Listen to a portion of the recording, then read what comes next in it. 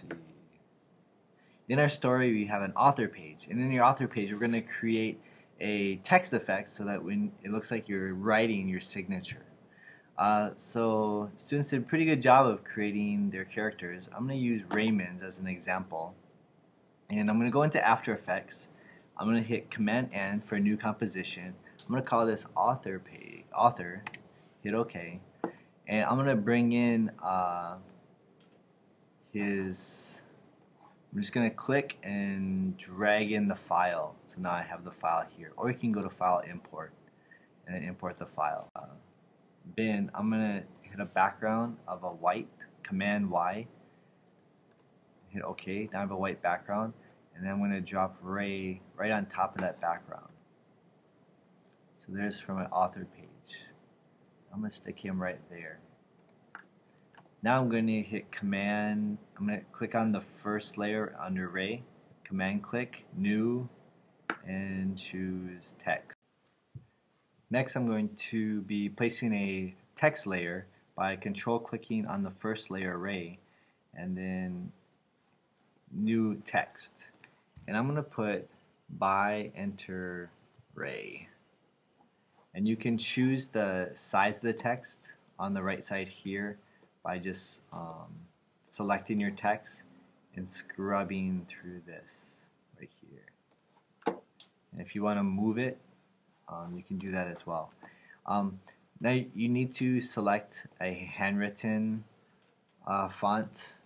So I'm going to use Complete in Him. And I'm going to make that a little bit bigger.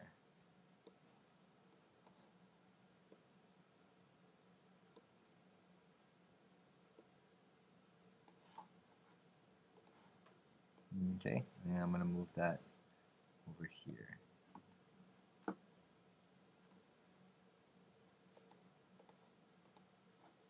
Okay, so now we have our text. If you change,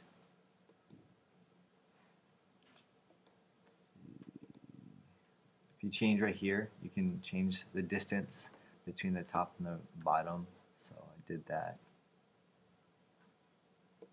And we're good.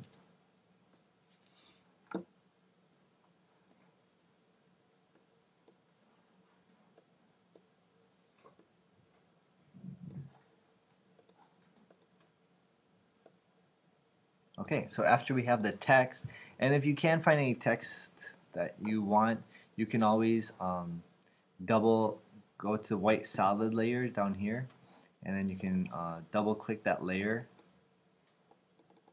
or control double click.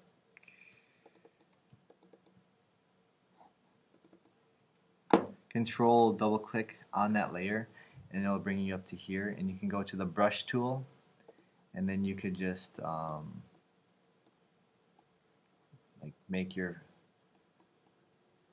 font by like that. So up to you what you want to do. So I'm going to go back to my composition. So what we're going to do now is select the text Ray and go to Effects. We're going to go Generate and Stroke.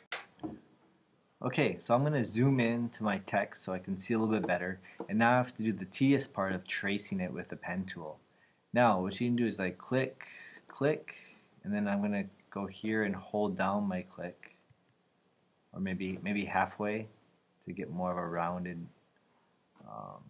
part. Now if you notice, if I click here, it doesn't really give me the circle I want.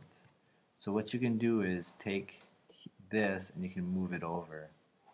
I'm going to move it over right about there, and then go to right about there. And then you can command click off of it, and then you can start a new stroke.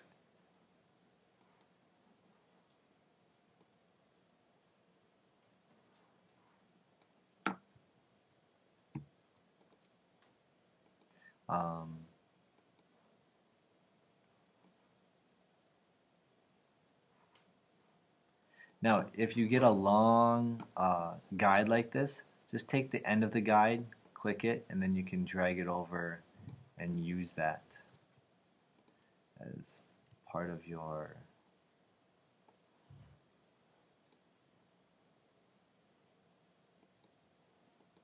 and then click as the pen tool. And then I'm going to command click. I'm almost done.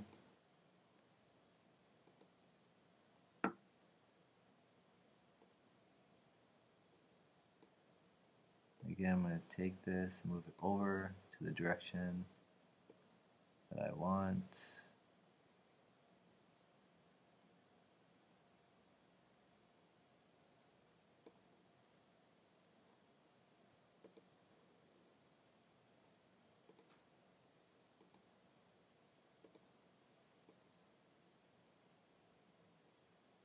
And there we go.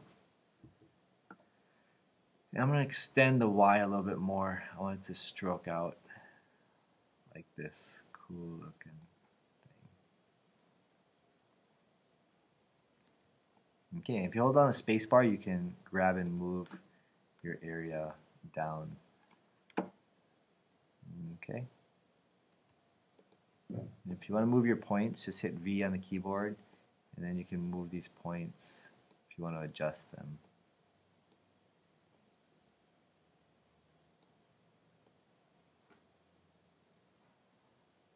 Okay, so now that we have that, on the left side, you're going to select paths, and then you're going to select all mass. Okay, so click on all mass. And then for the color, choose a color that you want to have as a brush stroke. So I'm going to choose this blue color, and then increase your brush size so it gets more thickness to it. We're going to click on, for paint style, reveal original image.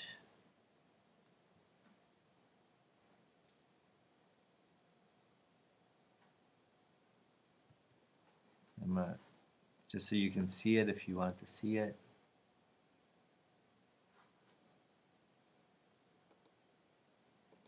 Okay.